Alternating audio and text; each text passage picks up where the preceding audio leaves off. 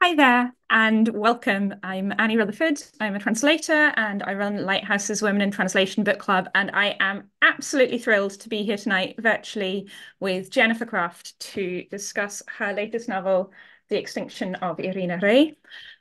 Jenny is an author and a translator from Polish, Ukrainian, and Argentine Spanish. She's translated authors including Federico Falco and Violet Greg, and won the International Booker Prize for her translation of Olga Tokarczuk's Flights, as well as the William Saroyan. So I wrote that down and I still got it wrong. International Prize for her debut, Homesick. And she has an upcoming translation with the wonderful Edinburgh-based publisher Charco, again with Federico Falco. So yeah, we're looking forward to that as well. Jenny, welcome. It's so lovely to have you here tonight.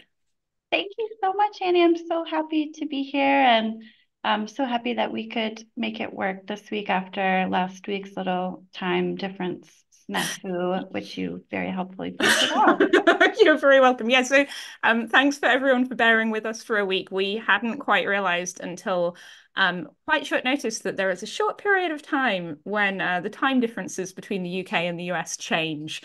So that was what happened there. The Extinction of Irena Rey is such an incredible novel. I have annoyed multiple people talking about it nonstop for the last month. It is hilarious, it is disconcerting, it's thought-provoking. It's about a group of translators converging on a house in Poland's Białowieża, I have been Yes, saying in my head. yeah, Beautiful perfect. forest, only for their author to disappear. And as their search for her grows ever more desperate, the novel explores translation, celebrity, desire, and the cultural and literal ecosystems that we find ourselves a part of. So, yeah, I think there's so much to talk about in the next hour. Jenny and I will talk for about 45, 50 minutes. We'll hear a couple of readings from the book within that. And then we'll be opening up to questions. So do pop your questions in the chat on the website as we go along, and the wonderful Jess from Lighthouse will feed those through to us. And yeah, we'll answer those towards the end of the event. Jenny, could we start with a reading? I would love to start with a reading. So often I read just the very beginning of chapter one, but I am excited today to break with tradition, the weeks old tradition of doing that, and instead start at the actual beginning, which is the translator's preface, which is actually not called a preface or a note, it's called a warning. Warning, note from the translator. This has been the hardest book I've ever had to translate. Since trust is crucial to every stage of the translation process, I feel I owe it to the English language reader to explain. First, one of Extinction's main characters is based on me. Should you choose to keep reading, how uncomfortable this was for me to translate will be clear as crystal. Then again, as someone who dedicates a lot of thought to word choice, I realize uncomfortable might not be quite the right word. It was uncomfortable to read a version of myself I couldn't recognize. But translation isn't reading. Translation is being forced to write a book again. The Extinction of Irena Rey required me to recreate myself as the worst person in the narrator's world, the monster who seems to want to ruin everything. Worse, or more uncomfortable, my character's physical appearance is frequently praised. For obvious reasons, beautiful people don't go around describing themselves as beautiful. So by obligating me to do so, the author of Extinction made me feel ugly in real life. Second, part of the plot is inspired by true events, and although I can't say which part, I can say that my partner is a lawyer, an excellent lawyer with extensive experience in criminal defense, and that we live in Mongolia, which has no extradition treaty with Poland or, for that matter, the United States. Third, The Extinction was written in Polish, but its author was born and raised in South America, where she grew up in almost total ignorance of any of the languages of Central Europe. As a result, each of this book's original sentences is like a tiny, haunted house. Angered by her efforts to forget it, the spirit of Spanish comes whooshing through the walls of every paragraph, breaking plates and continually flicking the light switch, creating an atmosphere of wrongness and scaring the shit out of everyone's dog. By correcting word order and register, my translation aims to exorcise the neighborhood. Last, I have retitled the novel. I mention this only because my decision to do so has already drawn critiques from certain Polish corners of the internet. But this author's own title, which was Amadou, failed to convey the moral and intellectual rigor of its true subject, the 2026 Nobel laureate Irena Rey. Had I taken my title from the kingdom of fungi, I would have opted not for some unspectacular parasite, but rather the reishi or Amanita virosa, or maybe the magnificent splitgill, a mushroom found on every continent except Antarctica, where lichens reign. For more on this, please see Irena Rey's Kernel of Light in my translation. This is the least the author could have done. For the split gill can be 23,328 different sexes, each of which is able to mate with any of the 23,327 that it is not. Maybe translation does blur the boundaries of selfhood as this novel suggests, but if so, then it also blurs the boundaries of otherness, which this story, with its inexplicable fixation on one admittedly attractive man, seems completely unequipped to comprehend. I have chosen, on the other hand, extinction to foreground Irena's primary concern over the past 10 or so years. Our sixth extinction, the future of the planet, owning up to what we've done. One final note about pronunciation. In Polish, as in German, the W is pronounced like a V. The Polish L with a line through it is pronounced like the W in wet. The Z, the Z with a dot over it, is pronounced like the S in treasure. If you keep reading, and I cannot stress that if enough, it is my hope that you'll remember the phrase wet V treasure whenever you arrive at Białowieża, the name of the imperiled border forest I barely escaped after over 7 toxic, harrowing, oddly arousing, extremely fruitful weeks. Alexis Archer, Ulaanbaatar, April 13th, 2027. And then we have a picture to indicate the beginning of the novel. Amazing. Thank you so much. That was fantastic.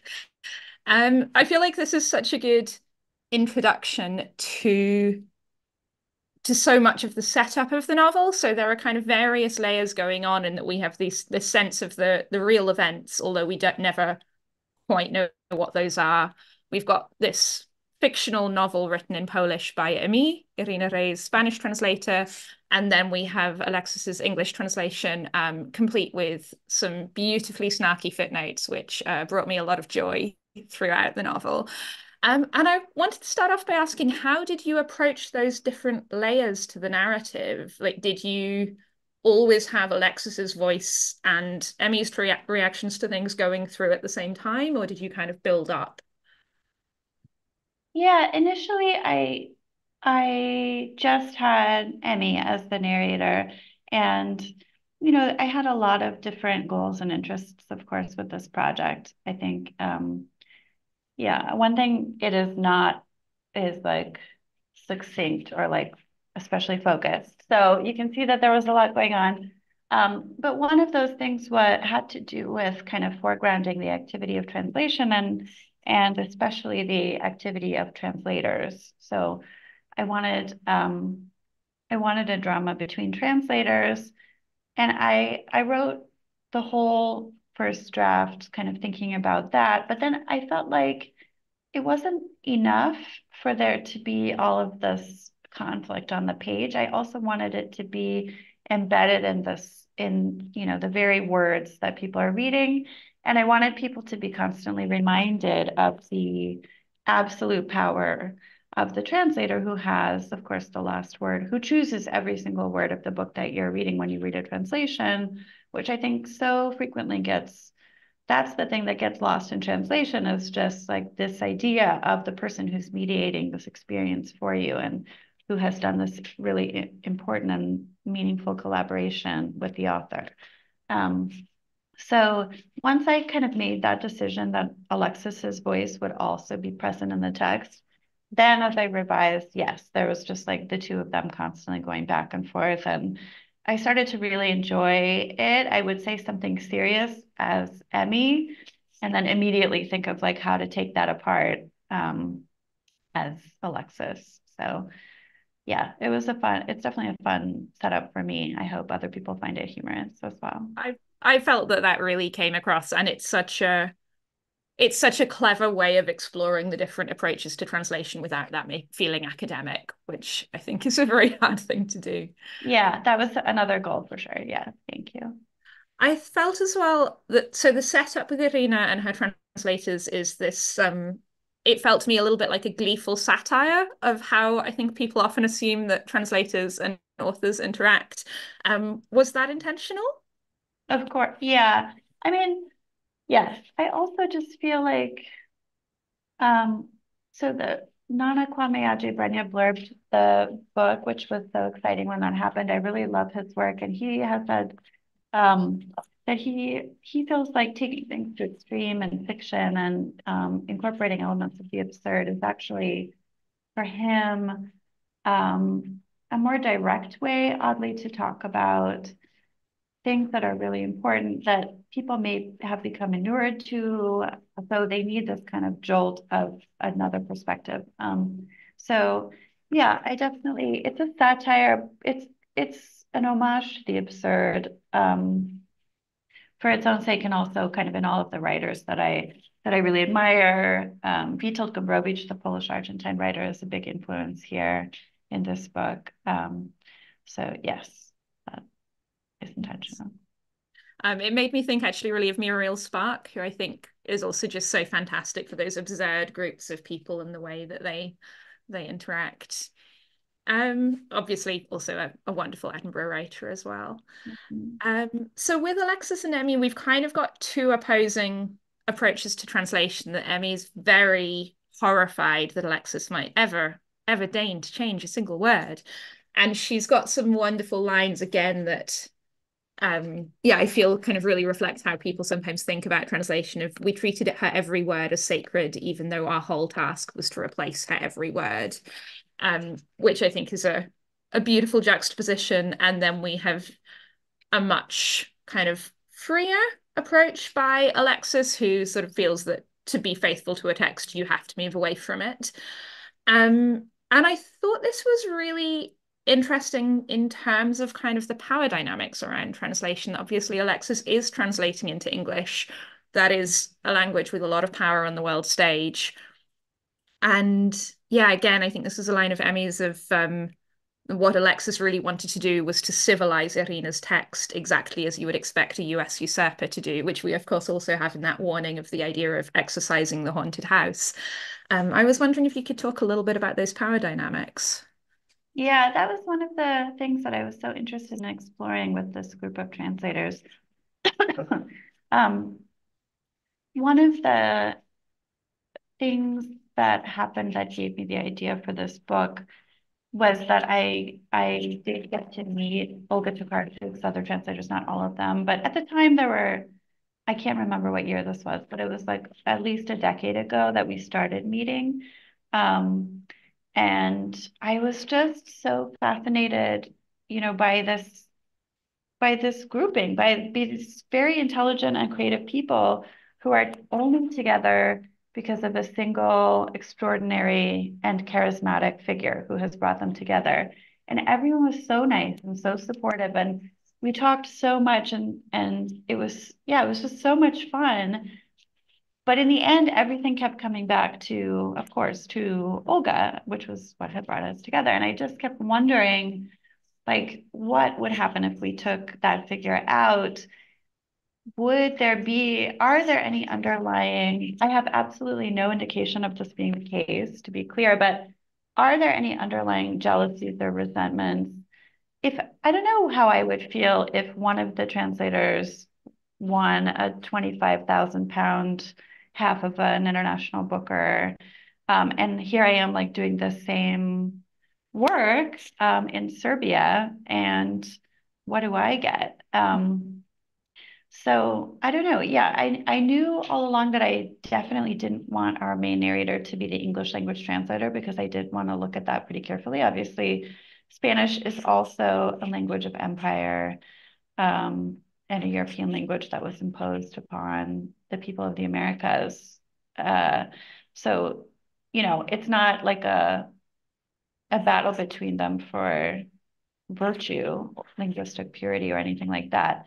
But it does help to have a little bit of a remove in thinking about the extreme power of English, because it really does carry so much more weight than translation into any other language. There are these prizes like the International Booker, but also, once an author from a so-called minor language like Polish is translated into English, it's much easier for them to be translated into other languages, whether from Polish, because the publisher can read the English language translation and kind of monitor the reviews, or from the English language translation, as some of the translations of flights have been done. So I know that the Arabic translation of flights and the Chinese translation of flights are actually translations of my translation, which is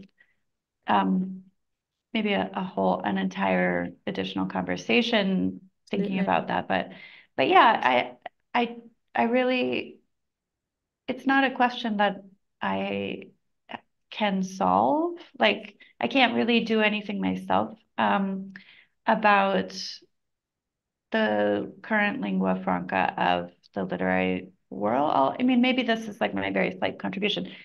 Coetzee, the South African Nobel Prize winner, as you probably know, Annie, he has spent a lot of our time in Argentina, and he calls the Spanish language translations the originals of his work, and he has them published first. They come out before the English versions.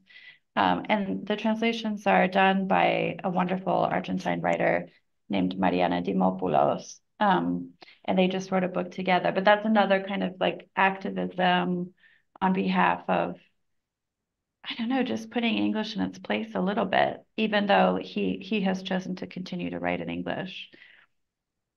That's really fascinating. Um, yeah, no, I feel like the novel gets into that so interestingly. I feel there's so much to unpick. Um, yeah, so much happens at the end of the book that we can't really talk about. I know. Which I'm going to struggle slightly with, but without giving anything away. I mean, like I mentioned, there's this kind of very slightly satirical setup with the author, that she's very revered. The translators at first kind of share her opinions because it is mandatory not to disagree, and they all know each other by the name of their language. Um, and then this kind of falls apart gradually as she's away. And I thought one of the things that was really fun in the novel is that we often have this like cliched idea of the translator as the traitor. And in some ways that gets flipped on its head in this book, or very much interrogated. Was that intentional, or was that just something that kind of happened along the way? Well, yeah, I mean, betrayal, this idea of betrayal is at the heart of the book. And it goes hand in hand with an investigation of originality, and that has to do with the setting as well.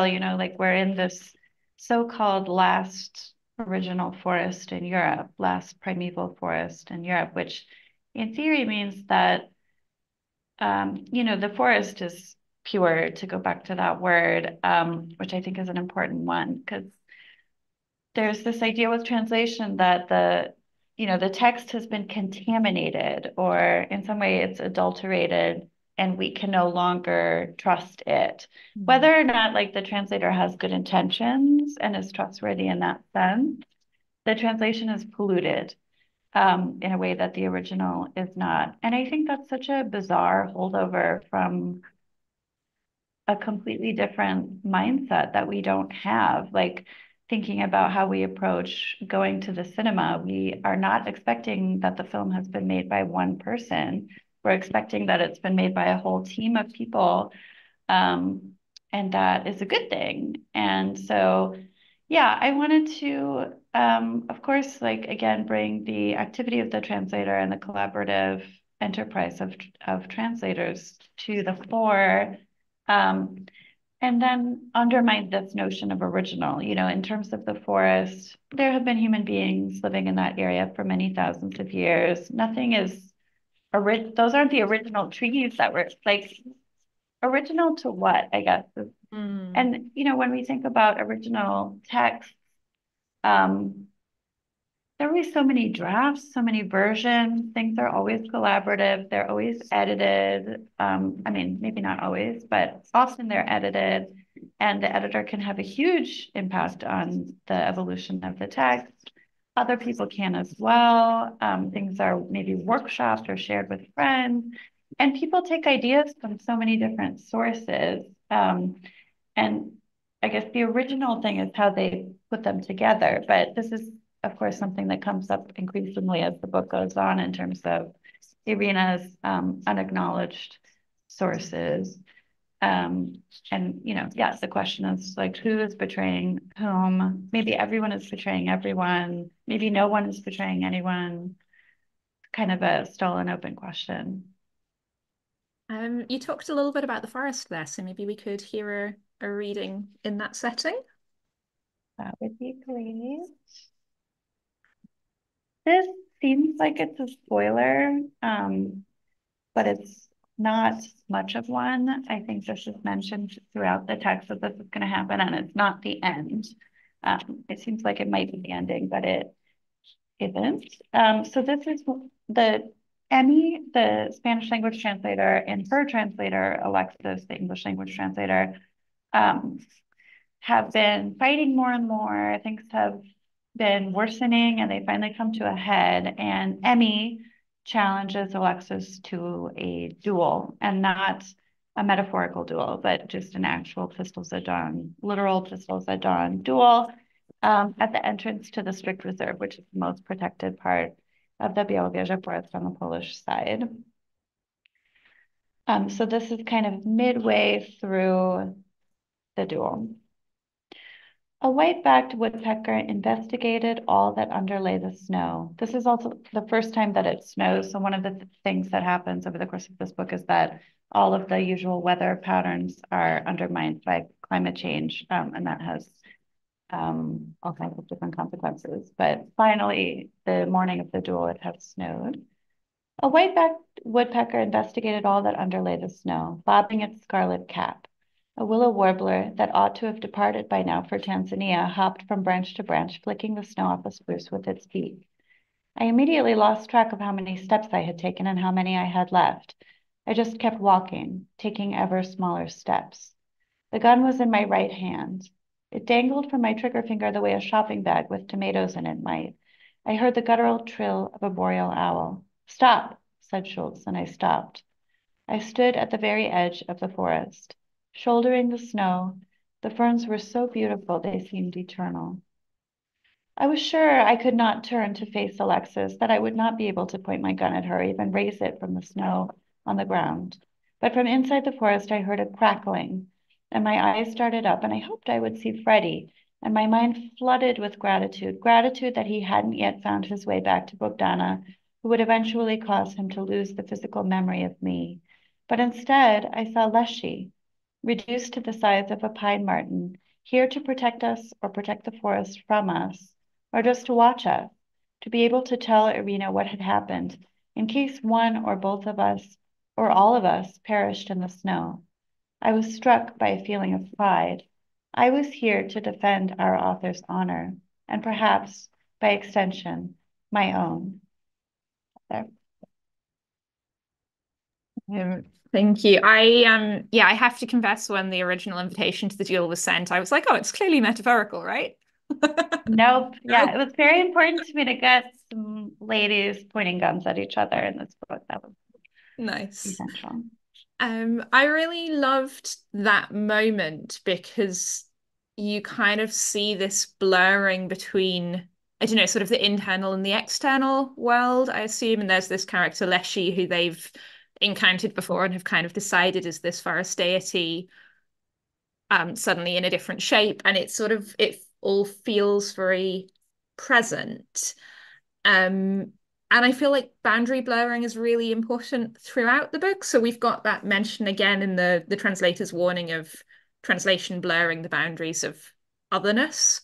And I feel like that really comes up in the sense of the forest as this network and also the kind of repeated talk about fungi and mycelium as a network. Was that something you were looking to explore or? Yeah, definitely. I mean, I think that's sort of like the heart of all of my work is this question of like how can one be a self, but also a connected to others. And I guess, if you kind of push it, if you push selfhood, it collapses. I mean, I think, like it's very hard to think of ourselves as selves in light of the fact that we're inhabited by all of these other organisms, in light of, how essential our interactions with others are and how the kind of impact that that makes on us, et cetera. So I think also the dual is like a prime place to explore this because this is an occasion where one person to defend their honor, which is like defending your integrity or yourself, is ready to obliterate this other person's self or honor or integrity. Um, and yeah, you have to have like so much faith in that possibility of selfhood, I think, to engage in a duel. And that's something that Emmy has. Emmy has this hope that there are clear boundaries between things, even though we see her boundaries kind of dissolving after the author's departure. So, yeah, whereas of course Alexis is much freer and kind of more willing to go with the flow, and she's sort of baffled by this idea of a duel, or even by the animosity that Emmy is kind of consistently expressing toward her. There's a bit that I like stuck a post-it in when I was reading is Emmy talking about Alexis laughing nervously, and there's just a footnote from Alexis going, "I'm trying to get rid of this habit," and it was sort of the moment that really tipped my sympathy for her because I just thought, oh God, reading that about yourself when it's something that you don't like about yourself, it felt very harrowing in a way. Yeah, I think that was actually the first footnote that I wrote. Yeah, I also, I mean, Alexis is so over the top and, um, she's a ridiculous figure, but also I do really feel for her. I have a lot of sympathy for her and became very fond of her. And yeah, I mean, if you've ever encountered yourself in someone else's description, whether it's in a book or, you overhear something or whatever, it can be really mortifying, and that certainly happens to her here. Absolutely. One of the Going back to the fungi, one of the central metaphors of the novel is this Amadou, um, which I'm going to let you explain because I just have lots of bullet points. But I was wondering if you could, yeah, talk a little bit about the meaning of it for the novel. Yeah, so I said that one of the things that caused me to write the novel was meeting Olga's other translators, and we met a few different times in different cities of Poland. Um, Another thing was that in 2017, which is when the book is set, which is an important year for the forest because it's the year when the Polish government begins logging in the national park. Um, I went back to Białowieża. I hadn't been there in a long time. And I was just kind of like looking around with a national park worker. We were in the strict reserve. And he pointed out this creature to me, which looked like a severed horse's hoof, kind of like tacked to a tree trunk. And I hadn't really noticed anything like that before, or maybe I actually hadn't seen it. Although once I saw it, it's one of those things that like once you learn the word, you suddenly hear it and see it everywhere. Now these bracket fungi are like such a part of my life that I do see them everywhere. But yeah, I was really struck by its slightly horrifying appearance, but also kind of magical appearance. And it was called Fomus fomentarius. It's an interesting fungus because it starts its life as a parasite, as Alexis mentions in her morning. Um, and it grows on diseased trees and it kills them. Um, And then the fungus transforms into a decomposer. So once the tree is dead, it performs this essential service to the entire forest ecosystem of decomposing the tree to enrich, of course, the soil that then benefits all of the other plants and animals and fungi. So that struck me as like a richer metaphor for the activity of translation than all of the uniformly positive metaphors that I had been thinking about before.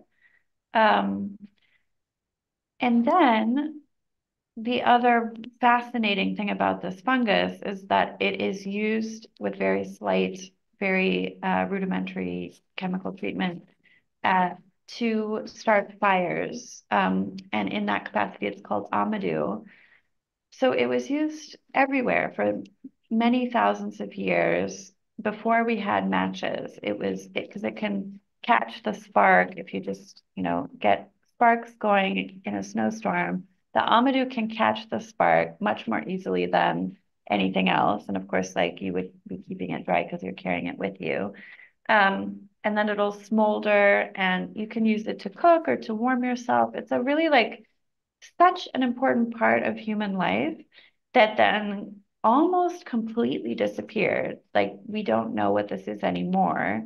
The material can also be used to stand in for leather or to staunch wounds, or you can use it when you go fishing. I mean, it's such a wonderful thing that is kind of a shapeshifter itself, which is something that we're, already thinking about in terms of Leshy and translation and so forth. And it was over harvested. It was almost driven to extinction in the 19th century, and then it was replaced by matches. However, now it's coming back, and scientists are, testing it for all kinds of potential uses. And already it's been identified as a possible replacement for certain kinds of plastic and construction materials, which is really exciting. So I just think it's a wonderful little creature. And I actually did title my novel Amadou. Um, it wasn't only Emmy who thought of this, and my editor made me change it, but I would still call it Amadou, given the chance. I love that you still managed to sneak it into the book as a fictional title in that case. I think that was actually his idea because he knew how reluctant I was to lose it. So this was the consolation prize that I got. Nice. I thought it was actually really interesting in the preface that the way that Alexis explained her changing of the title, because it meant when I kind of went back to the beginning after finishing the novel, I thought, okay, I'm not actually sure that she's understood. And I thought it was really interesting because I'd kind of grown more and more sure that maybe actually Alexis knew what she was talking about and Emmy didn't. And then I thought, actually, I'm not sure. Yeah, I don't think anybody knows what they're talking about in this book. No, it was a beautiful moment of destabilization, I'd That's say. great. Yeah, I love that. Um, One of the things that also gets mentioned is sort of fungi being the first often to inhabit traumatized landscapes. And obviously the landscape of Białowieża is full of a lot of very violent historical acts. And there's mentions of kind of Nazi hunters and Nazis who are hunters, not hunters of Nazis, Yeah. or that's unclear. And that kind of, yeah, very, very violent act. And I know that's something you mention in your afterword to the novel of kind of thinking about the history that landscapes carry with them. And I was wondering if you could talk a bit about how that fed into the book.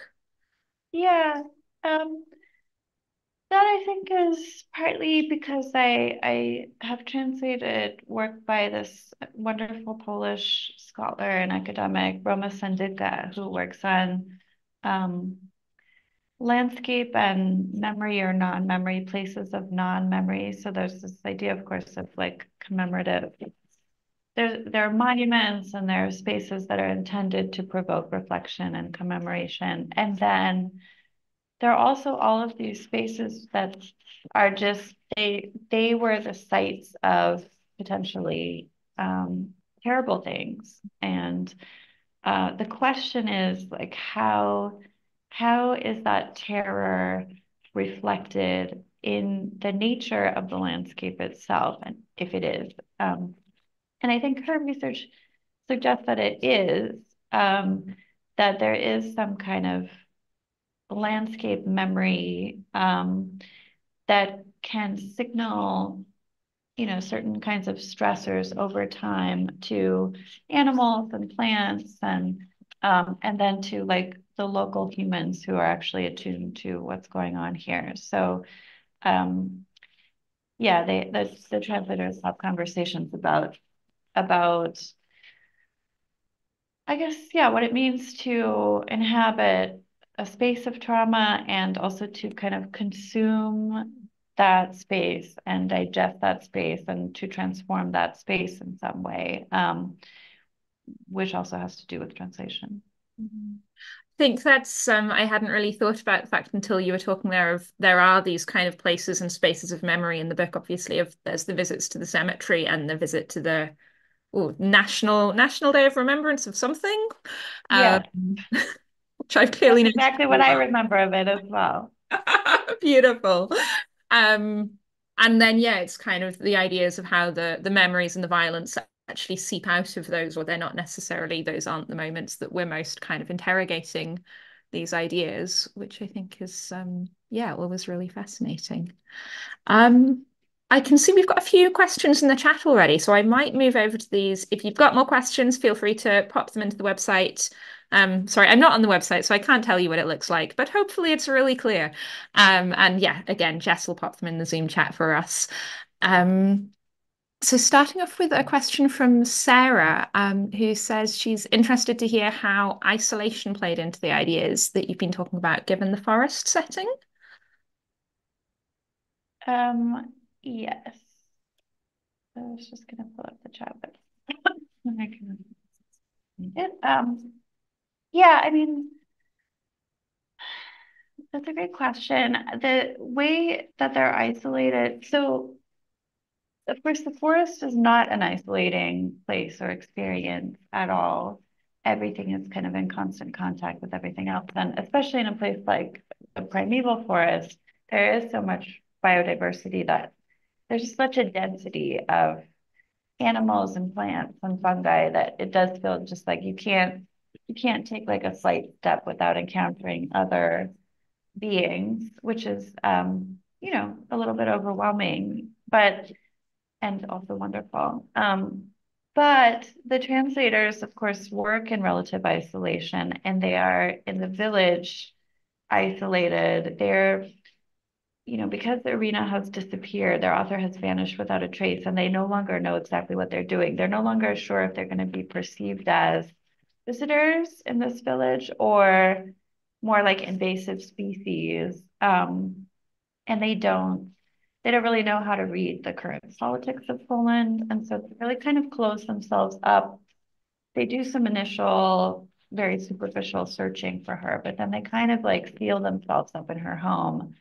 Um, Also because they're so obsessed with her, of course, and they want to kind of like live and breathe Irena Rey in this like moment of unique access to all of her stuff. Um, but yeah, I needed them to be in a little bit of isolation in order to make them go crazy in the span of just a few weeks, and especially to make my narrator, Emmy, um, just really, really, really hate. I feel like the kind of hatred that she develops for Alexis that results in this duel can only be developed at very close quarters. Like anyone who grew up with a sibling, especially if you shared a room with that sibling, like that there are these moments where you just like, even if the person hasn't actually done anything wrong, you just cannot stand the existence of this person. Um, so that was part of it. And then I also wrote the book in isolation. I wrote the first draft in a Swiss treehouse in the fall of 2020 when we were all in isolation that year. Um, and that was a great experience because my only interlocutors were my characters. So I really felt like I kind of like gave them the room to run wild. but I was, yeah, definitely in isolation then. I still, every time I hear mention of the Swiss treehouse, I'm just intensely jealous. Um, a question from Chris. When you were writing the book, did you imagine fellow translators reading it, and did that impact the writing?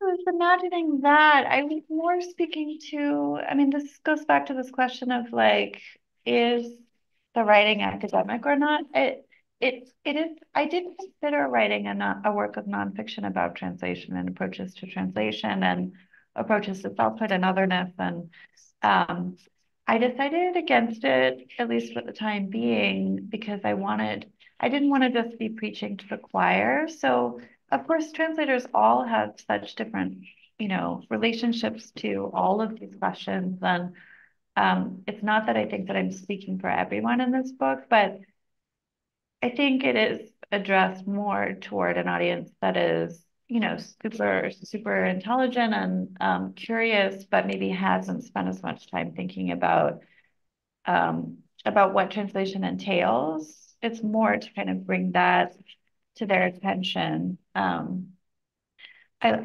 want translators to read it. I love the idea of translators reading it, and I would love to hear how people are feeling about it. But that wasn't part of my uh, project, I guess. I wasn't trying to perform the same service for translators that I was trying to perform for general readership. That's really interesting because one of I think Alexis's longest footnote, which is like half a page, which I forced my flatmate to read because I was just cackling so much. But she ends that by saying that she's trying to, like, the person she's trying to do right by is her ideal reader. And she just says, like, my ideal reader, colon, you, which I Mhm. thought was fascinating as the reader of the book because you're kind of like, me? Yeah, yeah, it was you. Um, yeah, and I wondered whether you like, do you have a sense of who Alexis's ideal reader is, or Hmm.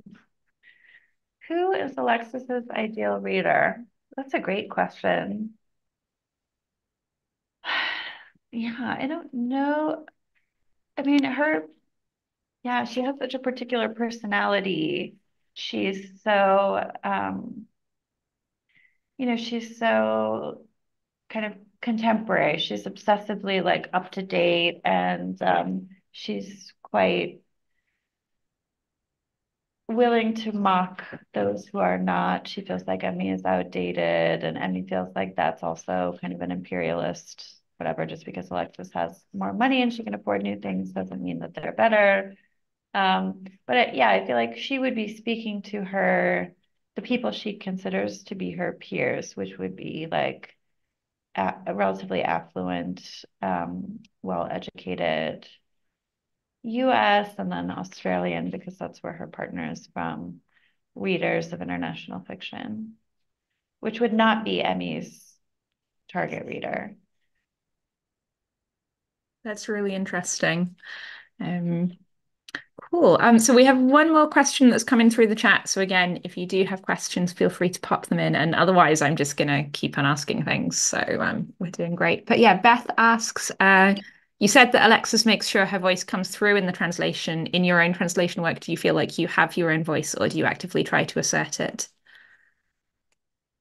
Yes, I think one of the things that I wanted to make clear is that I definitely think that there is no way for a translator to just kind of like convey a text without putting their own mark on it. I mean, translators are human beings for the most part. And so we have our subjectivities and we have our politics and we have our agendas, whether we're even consciously aware of them or not. So it's not about actively asserting my voice. It's just I recognize that my voice is certainly present on the page because I wrote those words. And so, my goal is to just make sure that that voice is in harmony with the authors and the characters. Um,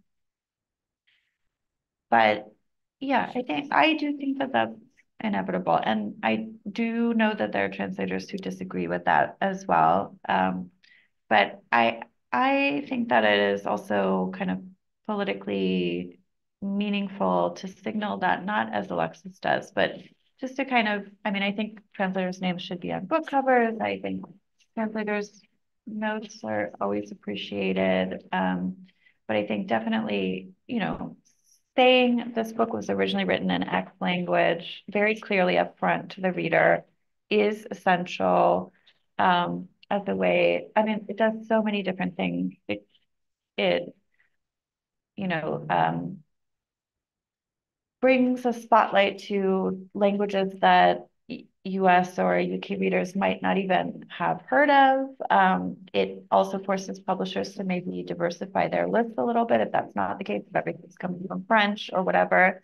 Um, and it tells you something about the identity of the translator, and there should of course be like the bio as well, and that may tell you, and you can Google and you can find interviews with them, that may tell you something about their beliefs and what they may have imparted to the translation, and that way you can use your own judgment to kind of determine um, what's theirs or what's the original language authors, if that is even extricable. um, so yeah, I think the voice of the translator is always there, and I think it's better to acknowledge that than not. I think that's really interesting, the thing of making it clear what language a book is from, because I don't know if this is the case in the Polish and Spanish markets, but definitely in Germany, you get a lot of books by German authors with pseudonyms as to make them seem like English language authors, or like regional crime novels that are set in like south of France or Italy that have kind of pseudonyms that are French and Spanish names and Italian names. Um, Wow, yeah, it kind that's of. fascinating. So deceptive. Yeah, it's interesting. It's like this specific sense that actually something from out with Germany is more exciting and more interesting, which I've not come across elsewhere. Hmm. Question from Nish. I'm really curious about the duel. It sounds like there was a lot of fun in writing that. Where does that fascination come from?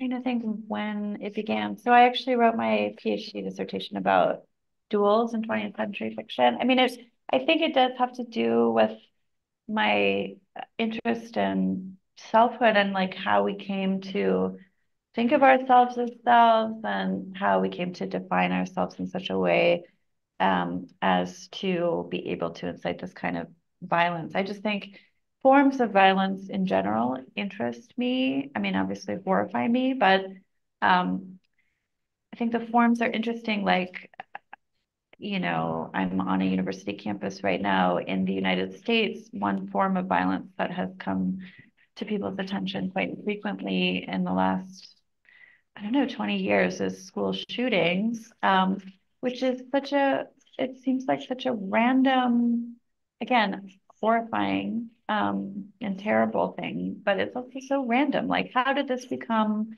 the thing that people do in the US? Whereas like Americans are relatively well behaved at things like sporting events, which in other countries can be a place of a lot of violence. So yeah, the duel fascinated me because it was so common for so long. To us, it seems basically unthinkable, I think, to most of us. Um, and yet writers continued to include scenes of duels. I mean, until now, obviously I've just done it. But I was really interested in, I mean, Borges obsessively wrote about duels, Bolaño also, and then Vítor Gombrowicz, the Polish-Argentine writer I mentioned before, Nabokov, Conrad, Chekhov, all of these people, like after people stopped really fighting duels, they continued to appear in fiction. And so I wondered, um, yeah, just what can a duel tell us about who a character is, who they think they are, who the author thinks they are, et cetera. And I think it's a really effective um, way of addressing those questions. That's really fascinating. Thank you. Um, I think unless any more questions come in from the chat, we'll finish up with a couple of last questions. One of my other favorite footnotes was fairly near the beginning of the novel, and Emmy's mentioned that Irena Rey doesn't think much of authors who write in a language that isn't their own, but obviously is herself writing in a language that isn't her native tongue. And Alexis has a footnote kind of commenting on this and saying, is mother tongue still in any way a valid category? The implication that we are born into a certain language the way we're born into a body. But even our bodies can be modified and families moved into new linguistic territories, and some families fall apart. Um, and then ends with quite a dismissive note about the novel itself. But um, but I thought it was very interesting given that at the start of the novel, the translators are all still referring to themselves by their languages. And that is such a central marker of identity at that point. And I was wondering whether you were sort of trying to unpick ideas around relationship and language there, relationship with language. Yeah, definitely. I feel like I should quickly add to my answer to the last question also, because I didn't quite get to the fun aspect of it. I did so I was in Switzerland, as previously mentioned, and I'm terrified of heights.